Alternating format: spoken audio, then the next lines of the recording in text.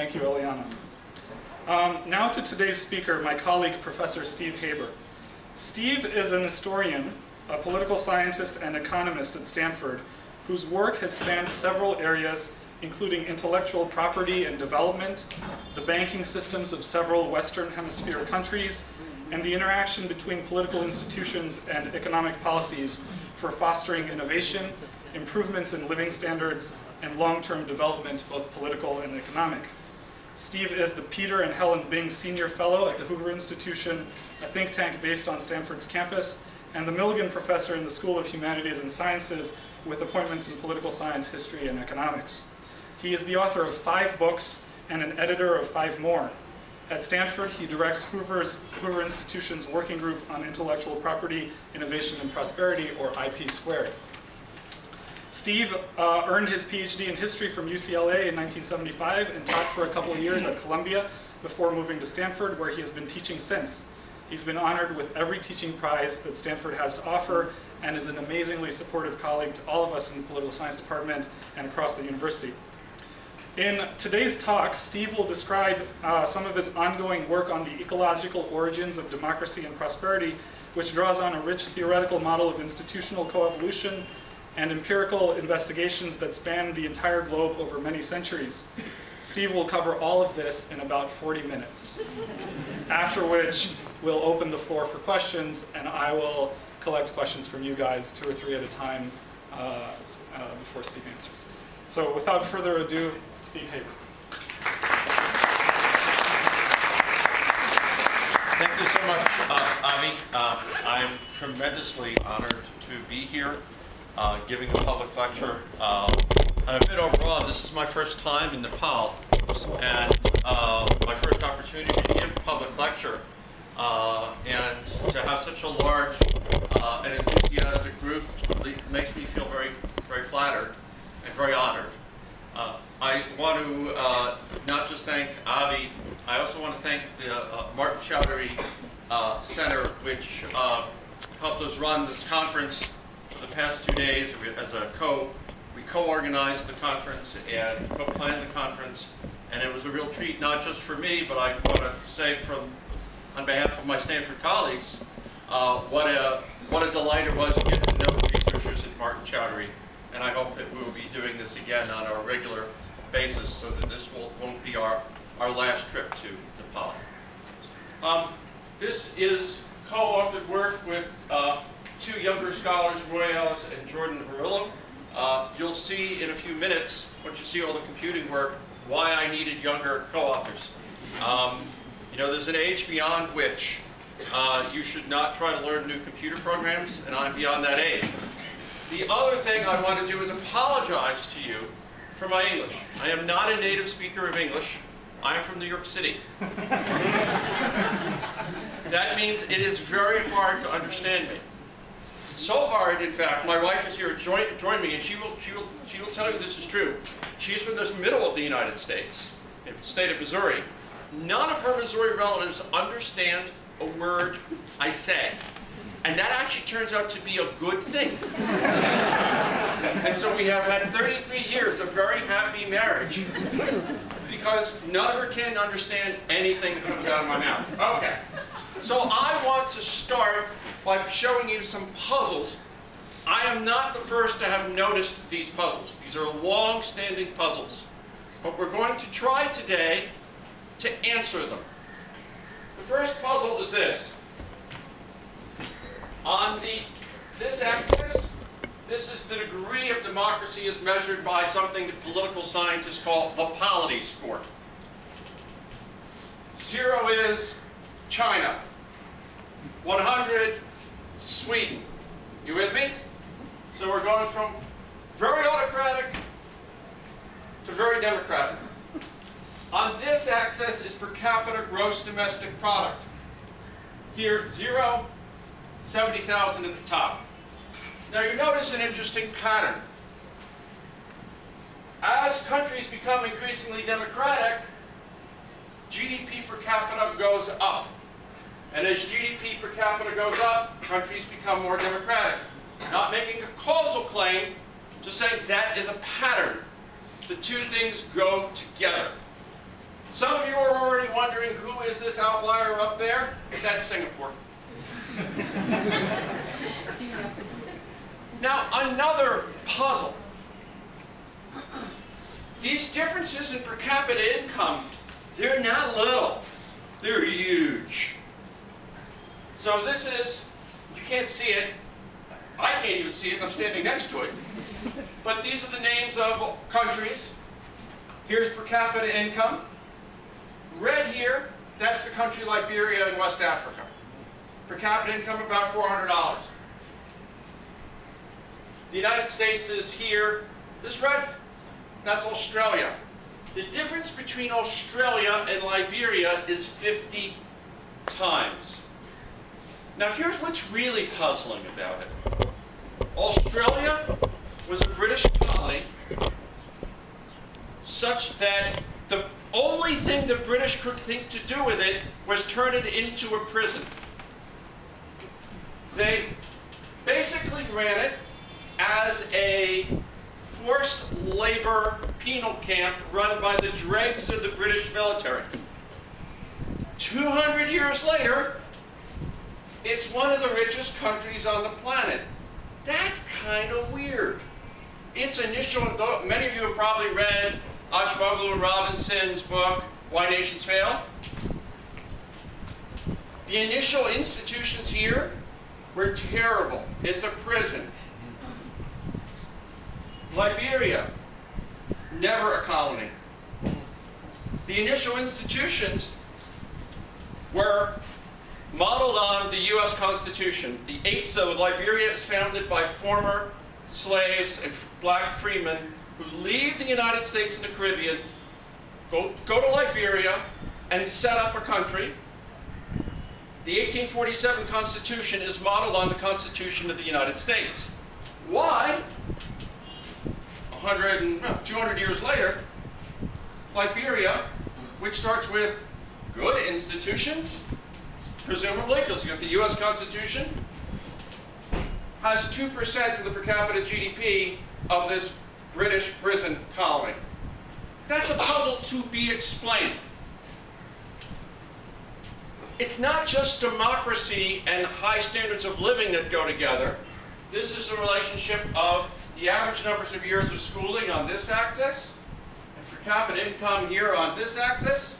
And you'll see again, they're going together. There's lots of good things going together. We need an explanation, and lots of bad things going together. As a New Yorker, I tend to focus on the bad things that go together. There's no New Yorkers in the group. They don't find it as funny as New Yorkers do. So we need to explain that as well. Another puzzle. If you look at this distribution of where the good outcomes and bad outcomes are on the map, on the globe, they're not randomly distributed. It's not like the wealthy democracies are sprinkled amongst randomly the poorer autocracies.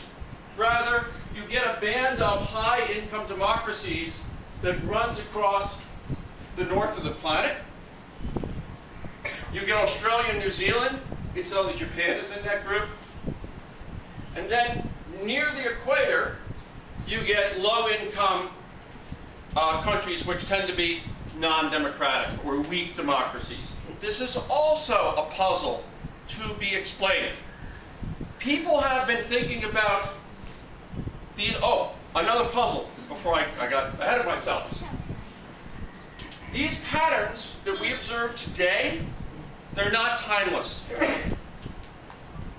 If you went back to 1800 and you measured the level of economic development as the urbanization rate, that's the percentage of the population living in cities, which is a very good proxy for per capita GDP when you don't have per capita GDP. It's basically the people who are, what percentage of the population is not involved in agriculture? It's what you're picking up. If you were to put that here for 1800, incidentally, when I say if you put that here, we actually had to do this. This took a year. The opportunity cost of my time is very low, so we found every city in 1800 with more than 20,000 people.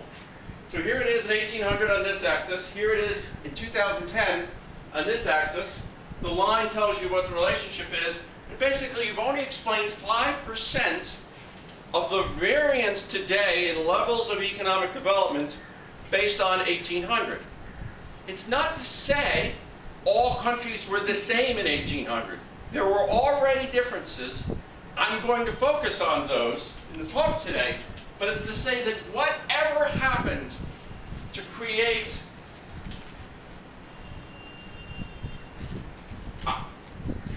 this happened in the last 200 years. As I told you, somebody over the age of 30 should not be allowed to run a computer. More evidence. Okay. You get the same thing for levels of democracy. There's actually no relationship between levels of democracy in 1800 and today because there are no democracies in 1800.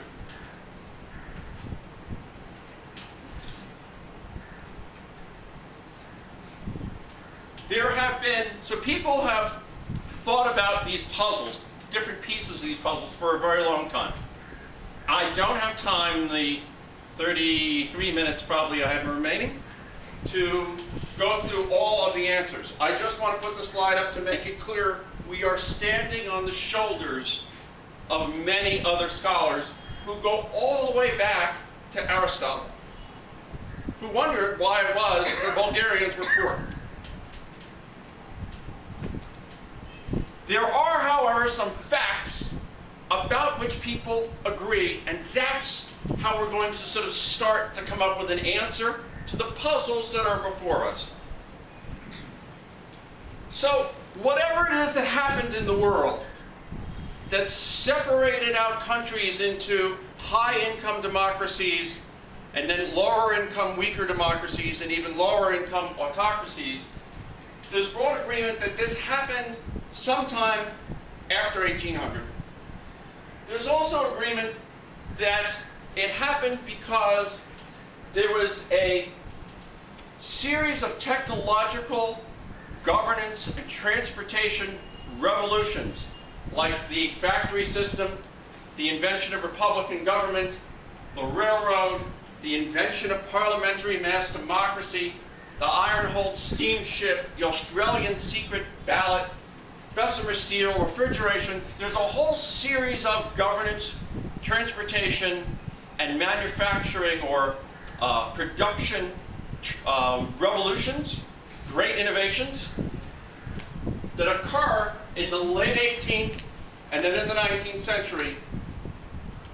There's agreement that the ability to adapt those technologies easily is what drives the difference. It's also agreed that every country did not have to invent those technologies from scratch. All you had to do was adapt them. So I bet many people in this room, to give an example, many people in this room, I bet, have a smartphone. Yes? But Nepal did not have to invent the smartphone. The smartphone had to be invented once. That is also true for the factory system. It had to be invented once. It's invented in England.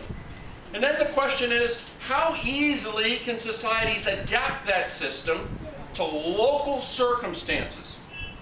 That's what turns out to be hard. So the question is, what was it about local institutional and social ecologies, the way societies were put together in terms of their norms, their social structures, their legal systems, their stock of human capital, and the distribution of political power that made it easy to adapt these technologies of modernity and the ones that come to follow on it?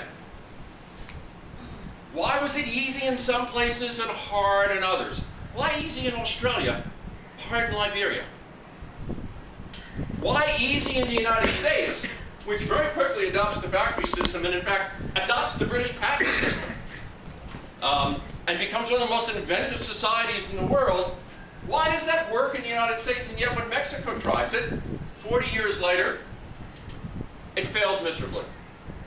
Why is it that the United States invents the concept of the Federal Republic, Mexico tries it in the 1820s, and fails? So the question is, why do innovations stick in some places and not stick in others? That's the question to be addressed. Now, there's lots of ways to answer this question. People have been trying to answer this question for a very long time, so they've tried many things. All of these are valid approaches. There's no right way to do this when you're asking a question of the questions of these magnitudes. What you have to do is use many complementary approaches, learn from one another to get ultimately to the truth.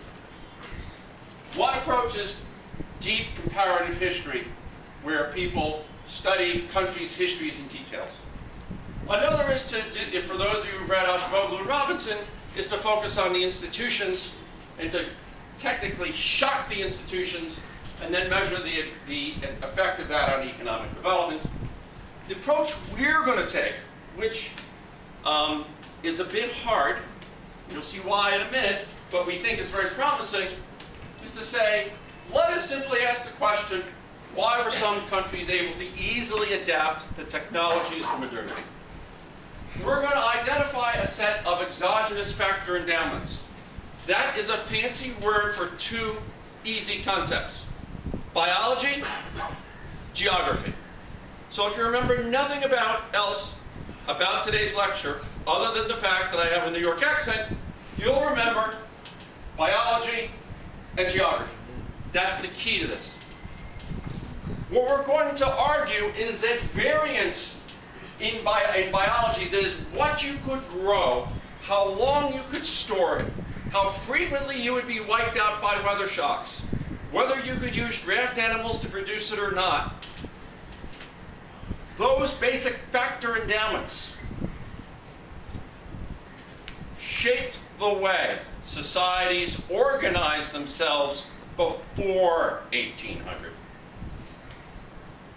Such that after 1800, some societies already had institutional and social ecologies that made it easy to adapt modern technologies. I'll explain this in detail, what I mean by this, in a moment. We're going to start with the fundamental problem facing all human beings, which is food. So today, food moves around the planet at lightning speed. But if you went back before the fossil fuel revolution, food moved by oar, sail, and ox-drawn cart or horse-drawn cart, which meant it's produced locally.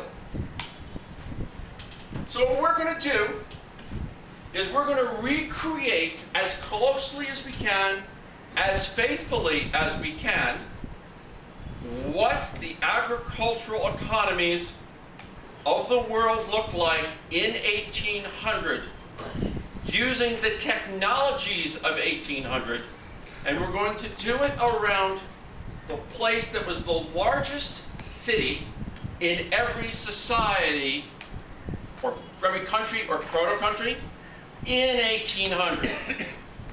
So we're going to use innovations in modern computing in order to do this.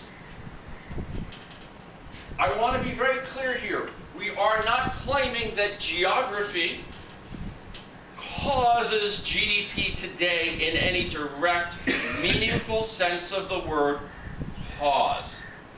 What we're saying is geography and biology they gave a huge push to some societies in a particular direction that made it easy to grab onto the technologies of modernity. And they pushed other societies in a way such that it was going to be hard to grab on to the technologies of modernity. So it's not that biology and geography are causing something directly, rather they're setting up the conditions for what is possible to happen later.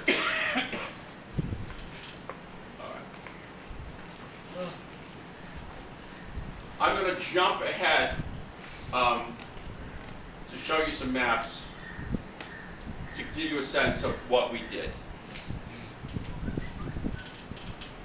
Here, of course, is New York City. Very important place, but it's New York City. Seinfeld was filmed there, so it's a good place. Woody Allen's from there. Here's what we did. New York is the largest city in the United States in 1800. And so any of you have ever used Google Maps? You can ask Google Maps, I want to get from Kathmandu to Pokhara. What's the fastest way? Google Maps will tell you. What's Google Maps doing? It's using a tool in a program called GIS to calculate how much energy it's going to take you to get to Pokhara using different routes.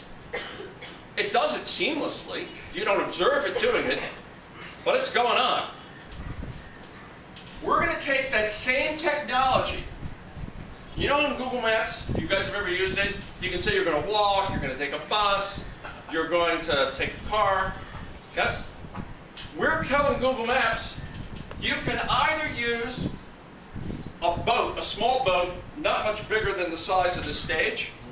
The same boat Lewis and Clark used to go up the Missouri River in 1806. We're using it because we know in detail about that boat, its dimensions, and its draft and the like.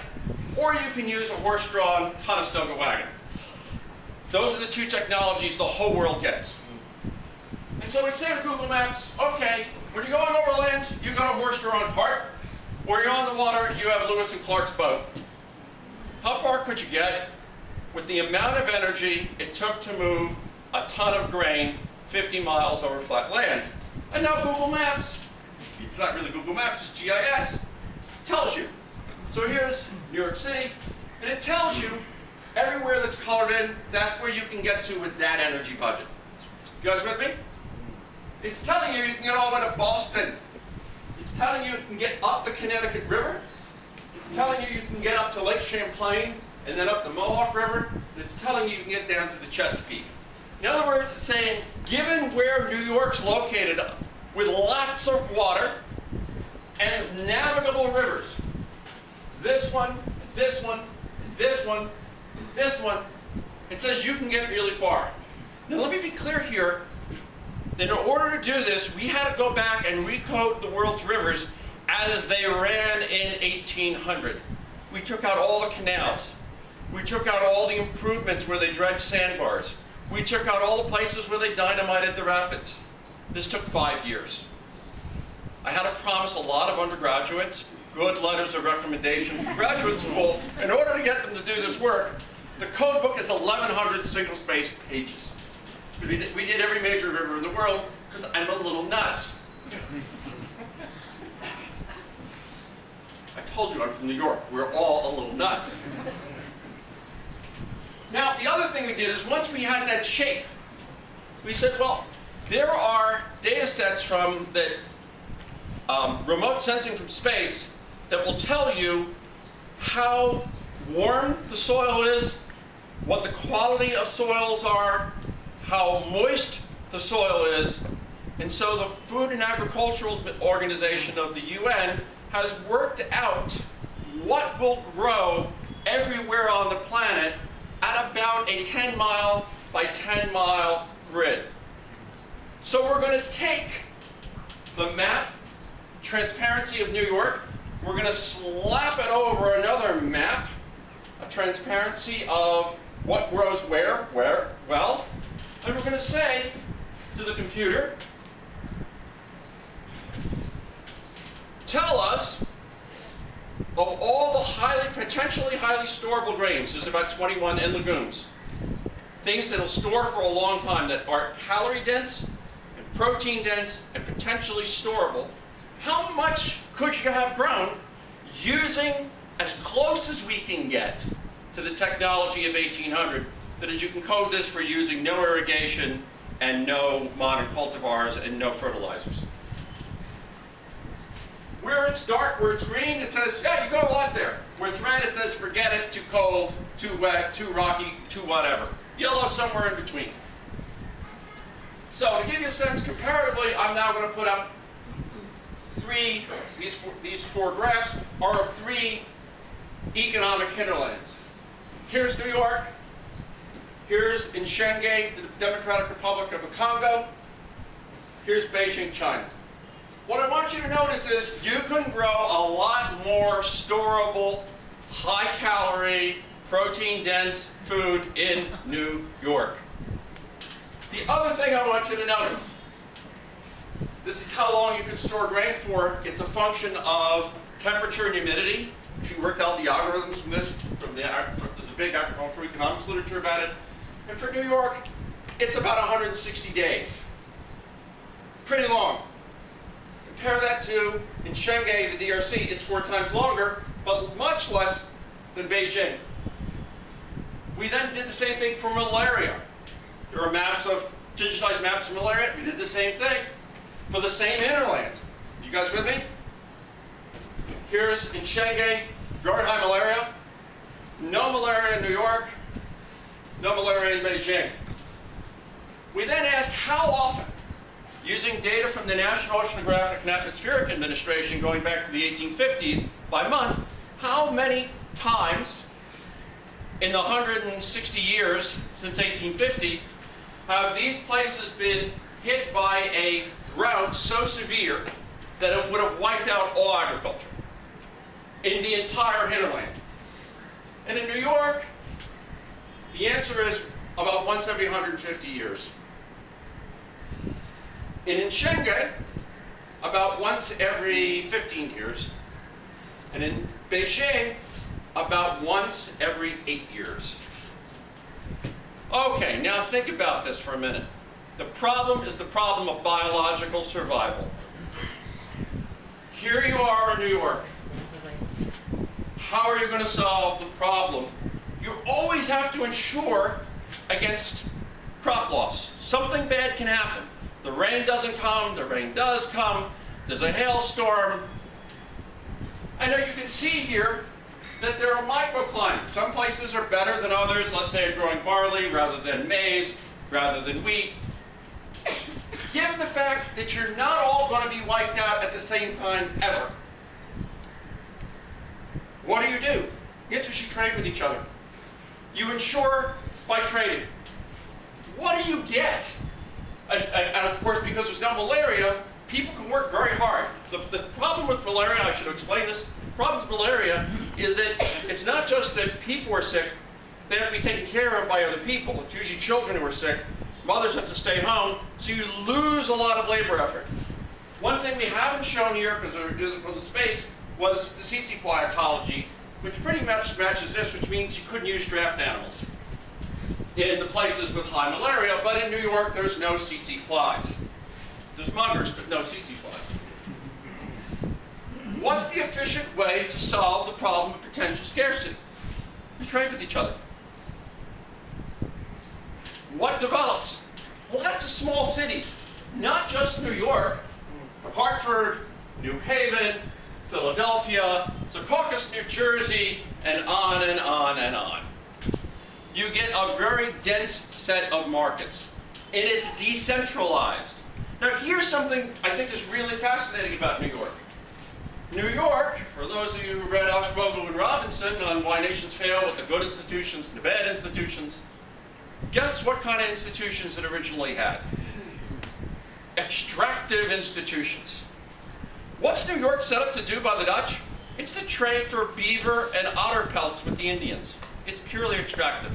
The British arrive in the mid-17th century. They forced the Dutch out. Did they set up democracy? No. New York is called New York because it is given by the king to his brother, the Duke of York, as a proprietorship. They don't get an assembly till much, much later.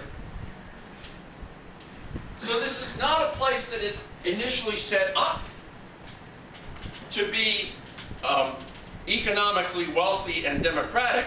It turns out that way because you don't actually need the Duke of York for anything.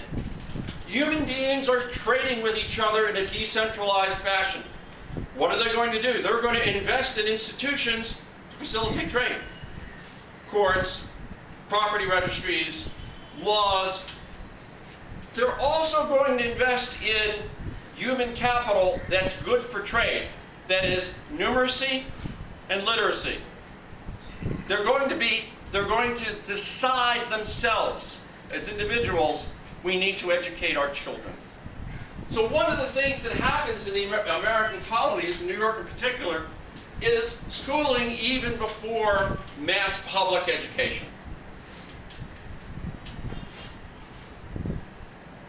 This kind of what we call transactional ecology, in which people are incentivized to invest in human capital, in which there's lots of trade, lots of specialization, right? Because once you start to trade, once you create a city and people are trading in it, well, somebody says, you know, I don't like this agriculture thing. I think I'm just going to fix shoes. And I don't like this fixing shoes thing. I'm going to make shoes. You know what? I think I'm just going to specialize in writing contracts. I'm going to become a lawyer. I think I'm just going to specialize, actually, in unwriting contracts. I'm going to become a lawyer and argue with the guy who wrote the contract. You're going to create a society that's all about laws, in which all of the interactions amongst people, the way they deal with each other, is through the market. It is, in fact, this is just true of New York. It's true of the United States in general. There's almost nothing you can't contract for. And I'll leave it at that. Well, that was a joke, but nobody got it. Now, I want you to contrast that with Nchenge in the Democratic Republic of the Congo. This is the largest city in the DRC in 1800. It's got about 7,500 people. At its peak in 1900, it's probably a little smaller in 1800. We don't know the exact number, but we know this is the largest city. It's the capital of the Kuba Kingdom. The Kuba Kingdom is a really fascinating place because it's so, you'll see it's so far inland, it's not affected by the slave trade. In fact, to the degree the slavery in the Kuba Kingdom, it's the Kuba enslaving people from outside and bringing them into the kingdom. It's the largest city in the current country of the Democratic Republic of the Congo. But you'll notice that here's it's about 40,000 square kilometers. Its size, its hinterland, using the Google Maps algorithm. If we go back to New York, come on, go back to New York, it's 111,000. So the hinterland of New York is larger, and you ask yourself, well, geez, you can see this is a river, this is Sankuru River, this is the Kasai River, you hit the Congo River. You might ask the question, why aren't they trading out the coast? And the answer is, from here to here is all waterfalls. Okay, I need to move faster. You're going to notice something else about this hinterland. There's a lot of red. So if you contrast it, I keep going the wrong way. Ah! See, I should be allowed to do this. There's a lot of red. We'll just leave it at that. This is not productive land. It is very hard to grow anything, to grow storable crops in the Congo because of the soils and rainfall. You can see it here in potential legume and cereal production. Here's New York. Here's Nchenge. Here's moving. How about grain storage potential? Here's New York, here's Nchenge. It's too hot and humid to store the grain you would grow. Incidentally, they are growing grains. They're growing maize. They're, in fact, overwhelmingly using New World products. How about drought frequency? You're going to lose crops about once every 10, 12 years. Everything wiped out. High malaria and high tsetse flies, meaning you can't work as hard because people are sick, and you can't use draft animals because the tsetse fly kills them.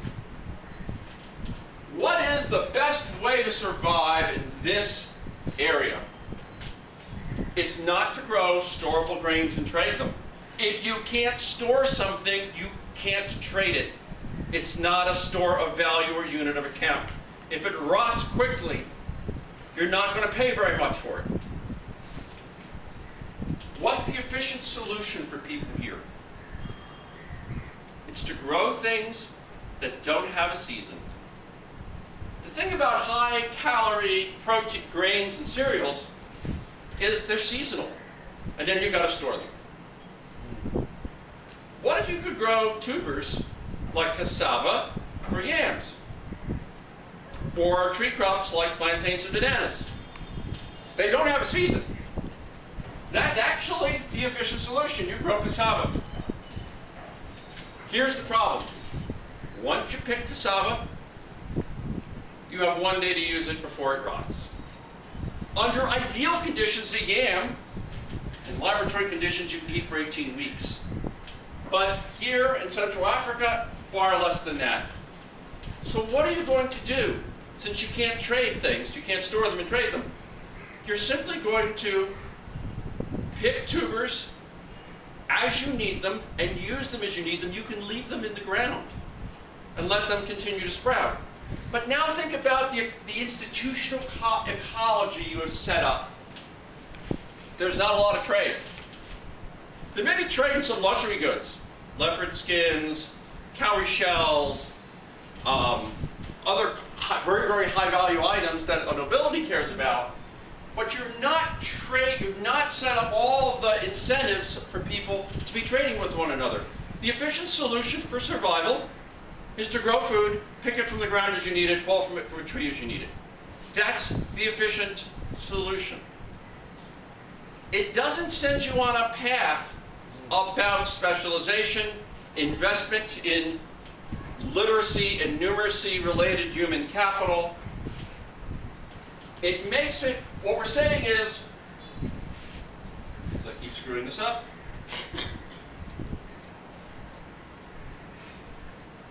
here you've set up an institutional and social ecology where it's easy to grab the technologies of modernity when they come along.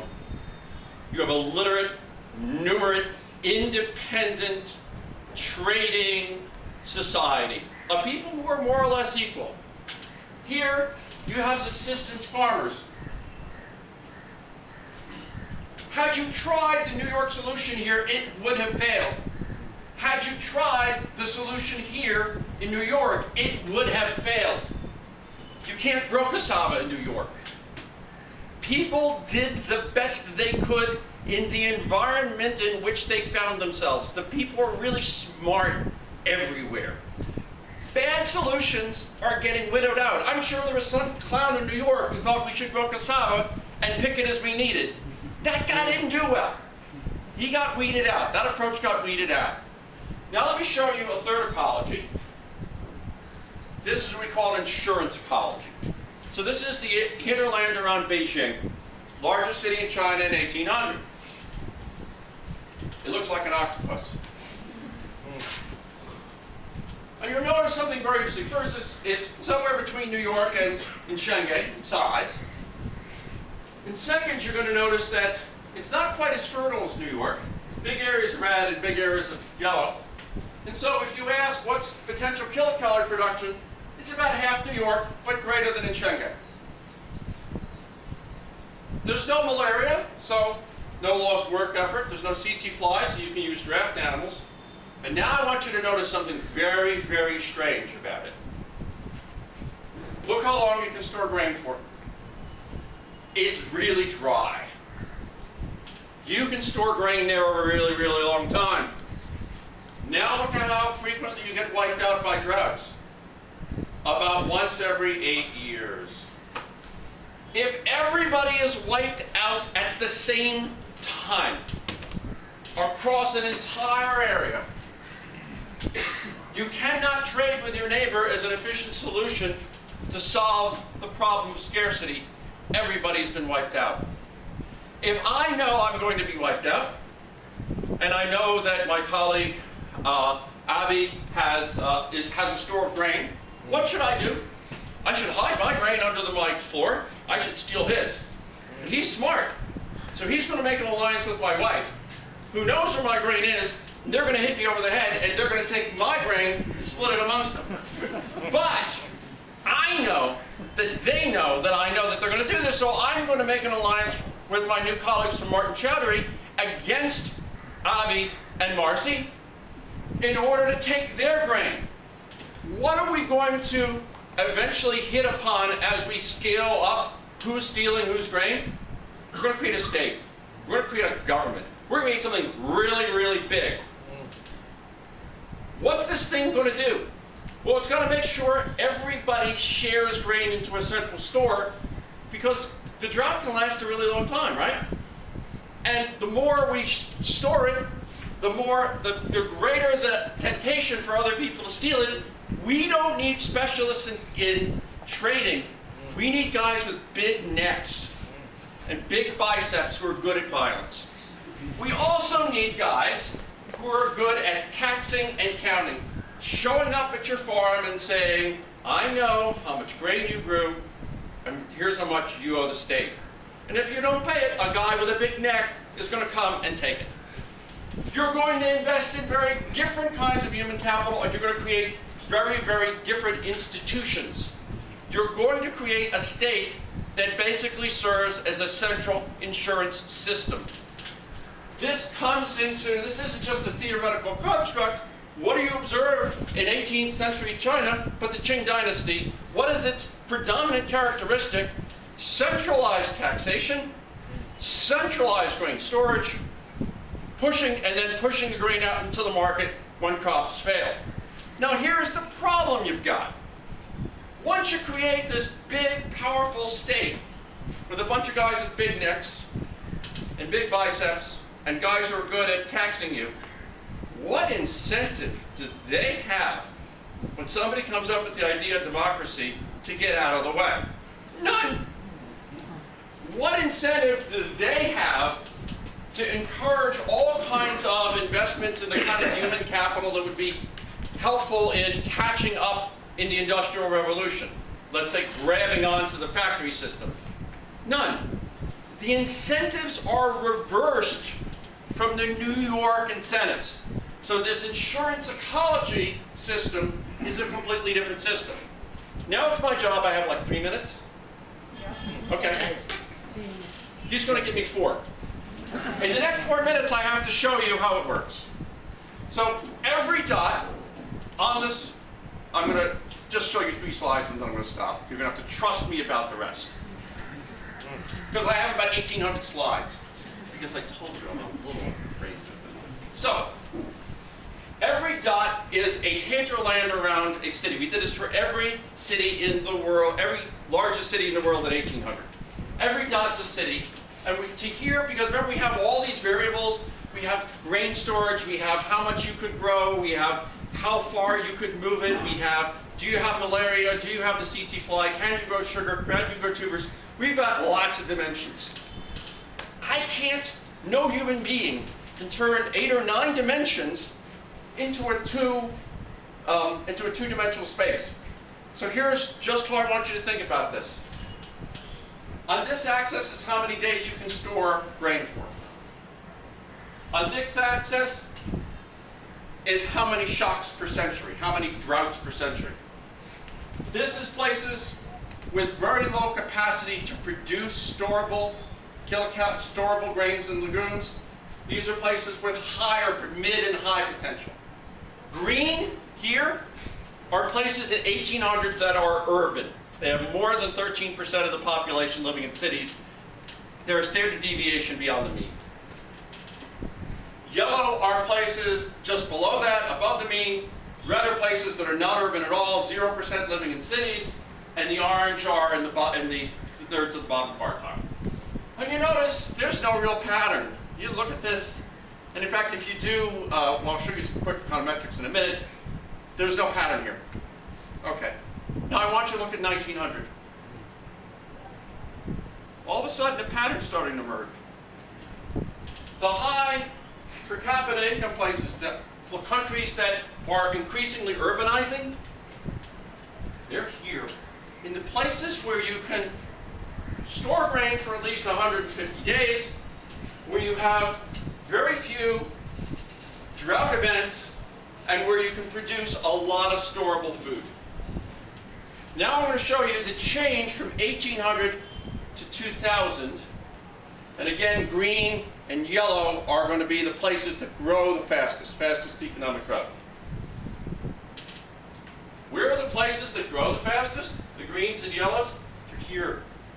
In the places that in 1800 were transactional ecology, had transactional ecologies, were set up to be transactional. Once you get into the ability to produce very few kilocalories, you don't see a lot of fast economic growth. Incidentally, some of you are probably wondering, where's China? Here. high, it's a high area of storage. You can grow a lot of kilocalories. Lots of shocks here, though. How fast does it grow from 1800 to 2000?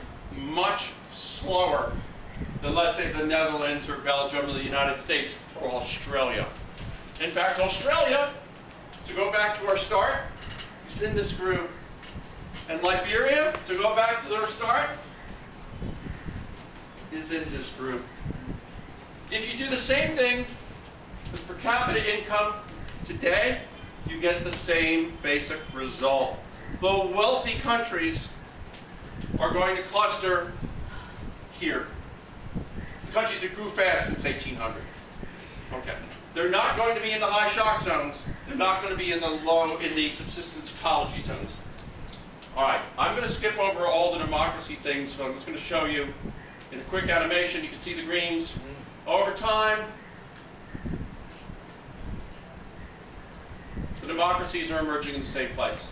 Now, just to wrap up, for those of you who care about econometrics, when you have like 8 dimensions, and they're interacting with each other in ways that you don't understand what the interactions are, you can't use standard econometric procedures. Fortunately, geneticists confront this problem all the time, and they've developed machine learning techniques to deal with the problem. We're using one here called a random forest. In Q&A, for those of you interested, I can explain how a random forest works. Here's what the random forest is telling us, what the econometric techniques are telling us. That the physical world, the biology and geography, is not explaining any of the variance. It's negative. It explains none of the variance in democracy in 1800. It explains none of the variance in urbanization in 1800. But it explains 31% of the variance in the level of democracy today. That's a lot. It's hard to explain that much variance. It explains almost half of the world's distribution of GDP per capita today. If you do it as change in urbanization, it does it about 37%. I'm not going to talk about schooling because I don't want to get into that. We have a separate test for that. Because at this point, what I want to do is throw things open to questions. But I want to simply leave you with the following core idea. It's not that geography and biology directly shaped the world. They pushed it in a particular direction. They made it easy to grab technologies in some places and harder to grab them in others. And so the relationship between geography and biology and the modern world is there, but not in some direct causal sense. The other thing I want to leave you with, we're explaining about half the variance in GDP today. We're not explaining all of it. Other stuff mattered. Like what human beings did, the wars they fought, all the random stuff that happened. So we're not saying that we've explained everything. We're saying some simple biology and geography is explaining about half of what we're observing. Thank you very much.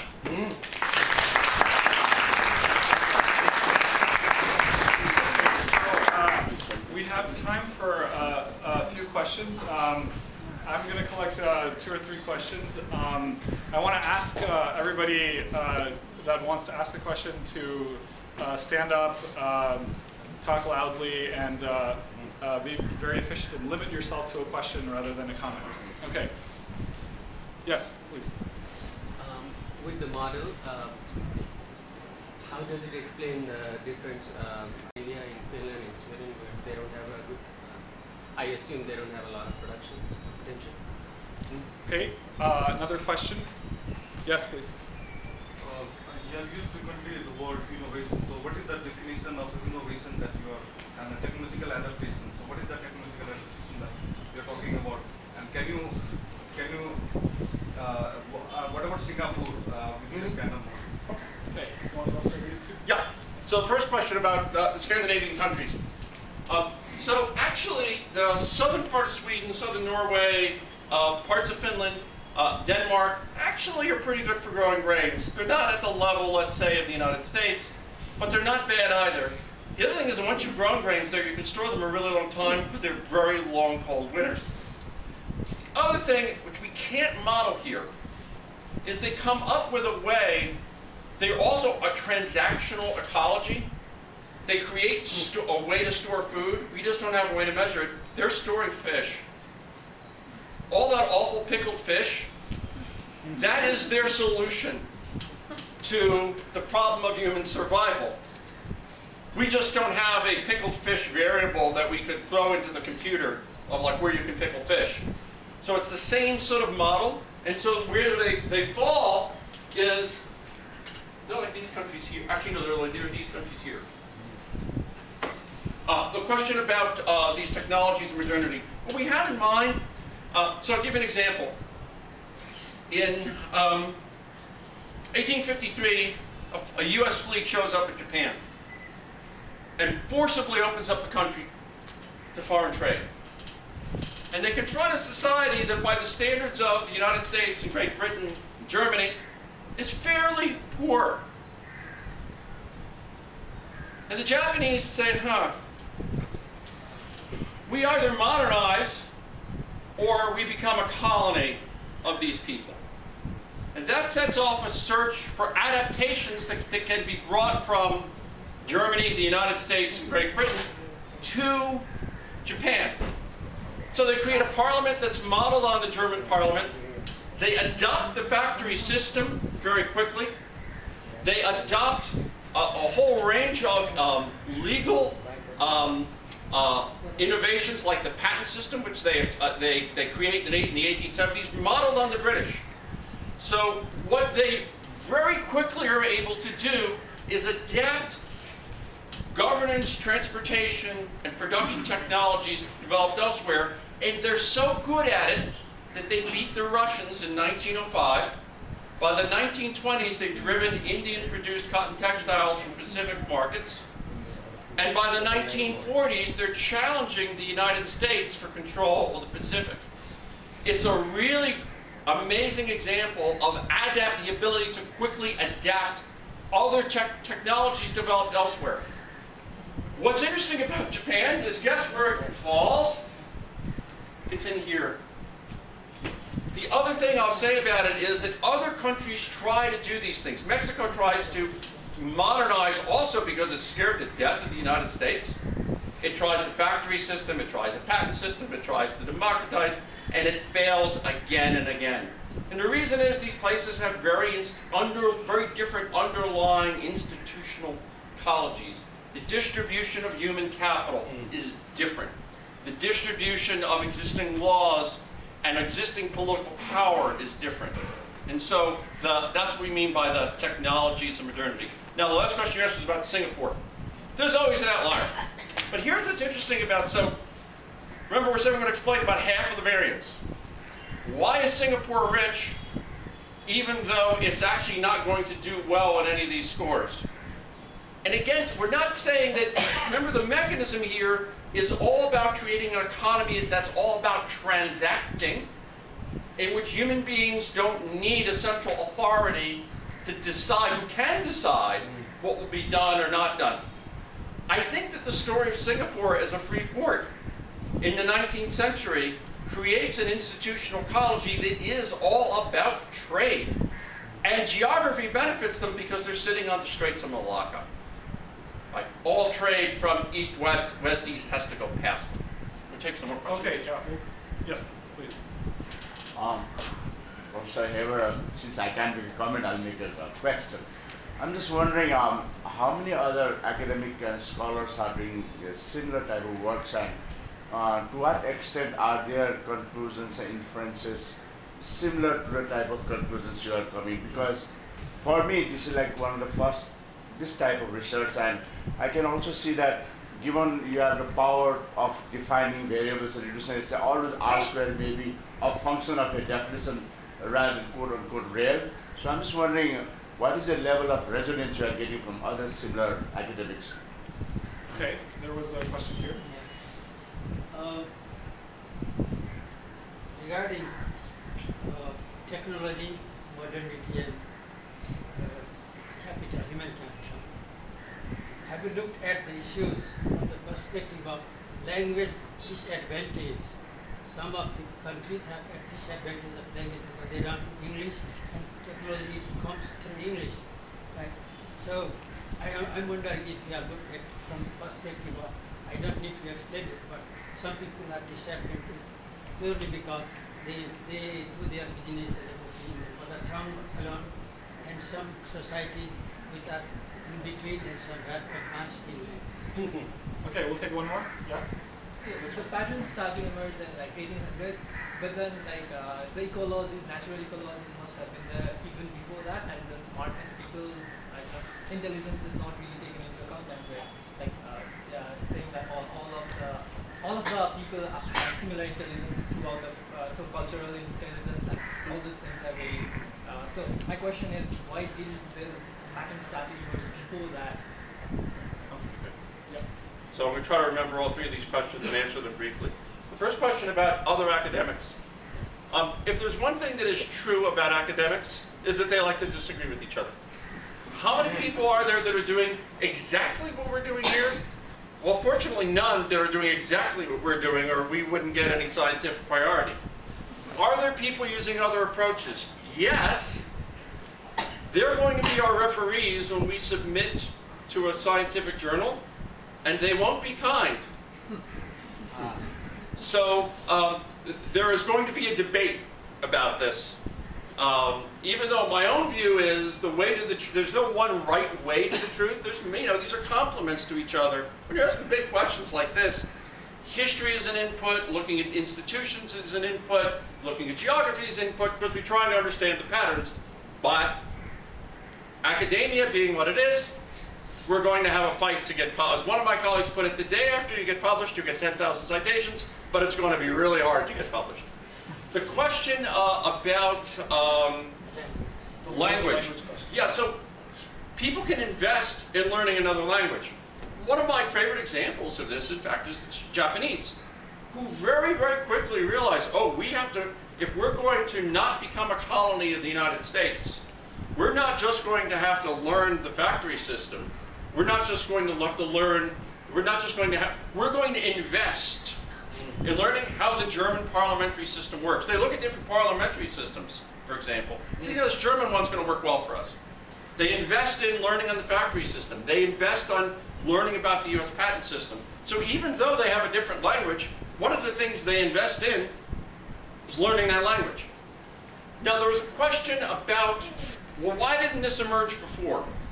Are there differences before? And the answer is yes, there are.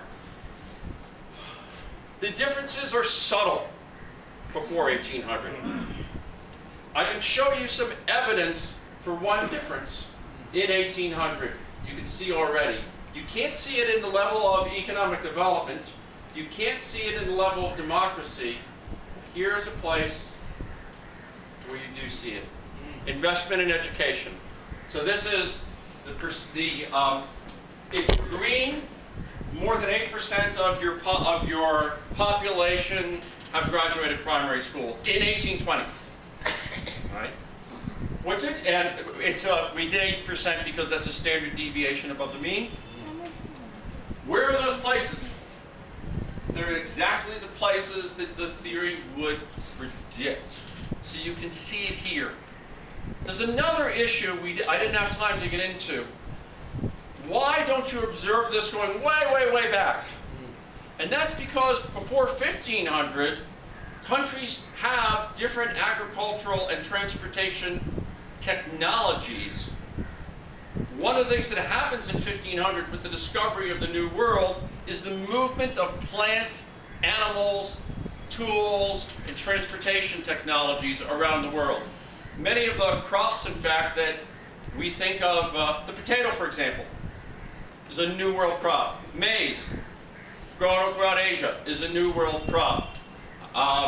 The tomato, New World crop. The chocolate, a New World crop. Going the other way,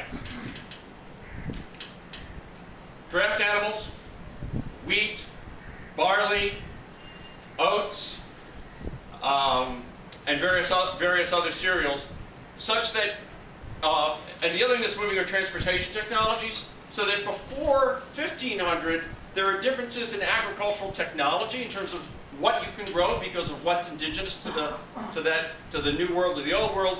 After 1500, when you get this movement of cultivars and of tools and of draft animals, you start to see the sort of the patterns emerging. The first place we can see it in any systematic data is the schooling data for 1820. Okay, I think we have time for 2, maybe 3 more questions. So there's a hand in the back. Yes. Hi. I have a question about your views on Australia. It seems that you only mention Australia among the entire Commonwealth. So I wonder how you incorporate the other Commonwealth countries into this model that you have, because actually there have been many studies about how the legacy of colonialism, British colonialism, has allowed autocracies to flourish, especially in the case of Myanmar, Malaysia, and many other African countries. And also, like on colonialism as well. I mean, you mentioned all these green countries with surplus ecologies, but I wonder if their surplus, how much of their surplus comes from colonial exploits, rather than their ability, beyond the ability to store green in these geographies. Okay, right next. Yep. Question related to her surprisingly. Why did you not include trade and colonization in one of the determining factors of this study? Because I thought when I was thinking of world systems theory and dependency theory, it states that foreign free countries, when the colonizers try to extract the resources from developing countries, and up to now they are still developing, and then they bring all of these resources to trade, like the Columbian Exchange and such, and with the existing technologies they have in these foreign countries, they manufacture it and then sell it back to the European countries. I know this is qualitative analysis of democracy and economic development, but I think this also kind of plays a role here. Thank you. Okay, one more. Yes. Thanks for your presentation. So it's a really simple question. Are there any counterexamples? For example, countries which are in the golden zone, like which have high calorie growth, which have high storage potential, but due to some reason they don't make it, they don't mutate, right? And also adding to that, could it be something endogenous rather than exogenous that's causing that? Okay, let me take these 3 questions. So the first, the colonialism and dependency theory question. There's a related question, which is slavery. Well, I didn't have time to show this. So there's a question about British, and there's a question about colonialism, and they kind of go together. One thing we did, which I didn't have time to get into, is to just take the British colonies, former colonies, and protectorates of the world, and only do one of these scattergrams for them, and only do a random forest for them. And guess what you get? You get the same answer. Because there were former British colonies that became autocracies and low GDP, and there were former British colonies like Australia and New Zealand that became very high GDP and democratic. And there's a lot of variance across the former British Empire that is explained by this model. One other way to deal with it, again I didn't have time to get into, is you can add to the random forest a variable for who colonized you. Were you a colony and who colonized you? This is not to say, let me be very clear here, it's not to say that colonialism didn't matter. It's to say that when you add those variables to the model, you only explain about another 2% of the variance. It's suggesting that within the colonial world, the variance within the colonial world is being what happened to a colony is being driven by what you can do there. I'll go back to the example of New York. It's set up as an extractive colony, run by an autocrat. The king's brother can do it. In fact, later on, the king's brother becomes the king. He can do whatever he wants. So it's not like they tried to set this up as a high-income democracy. They tried to do exactly they wanted to create the manorial system in New York. It's just they failed because you didn't need a central authority to survive in New York the way, for example, you needed in China. So we add these variables to the model. The other thing we can do is we drop the former colonies, or you just look at the former colonies, you get the same basic patterns. So we've thought about the colonialism question. There was another question which was about outliers. Oh, outliers. Yeah, there's always countries that are yeah. I don't remember who the heck this is, to tell you the truth. I can't remember every data point, but yeah, there are some. One thing we have to do in this project. So here's one thing we must do in the project is explain outliers. So we want to explain, I picked China, New York, and in Shanghai because they're outliers in the distribution of being high productivity, high shock. New York, high productivity, low shock. In Shanghai, low productivity, mid shock. One of the other ways to go with this is to say, if we're is you should have places that didn't work, and why didn't they? That's something we need to work on. So North Korea is an example. Right? There's events that happen in North Korea. The Russian army shows up. There's other cases like going the other way, like Costa Rica, which shouldn't do well but does. And then we sort of started to read the history of Costa Rica, and it turns out to be a really interesting place because what they basically specialize in is growing coffee, which can be grown on small farms, and you get a sort of small farmer sort of society that grows up in Costa Rica. What all this is to say is that this isn't the work of one person for one paper, one time. This is a research program for the rest of my life, and if we're successful, for the rest of yours too. Okay, and with that, I want to thank Steve so much for coming here and sharing his research, and for you all for coming as well. Thank you.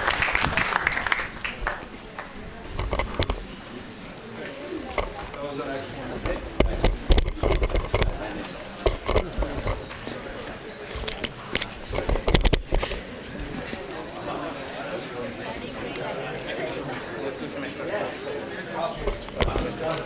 Thank you. The PowerPoint, yes. Yes. I'm not making the underlying data available to you. Yeah, the slides. Yeah, the slides I've given to Martin Chattery.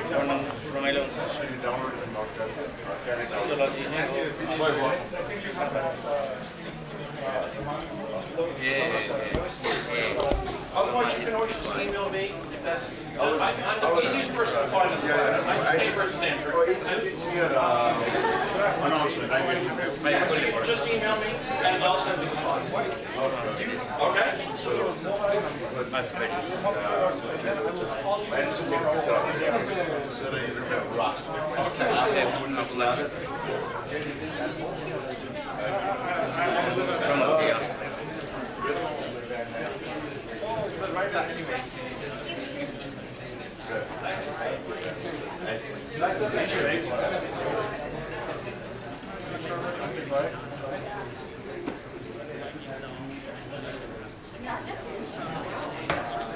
I think we will be able to find something. Not really.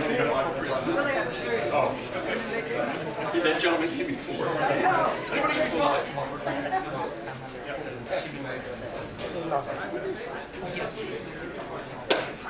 I know, we just like this place might collapse. Unless I didn't really bring them. You said I didn't take my glasses in case I need them. Wait a minute, they're in my pocket.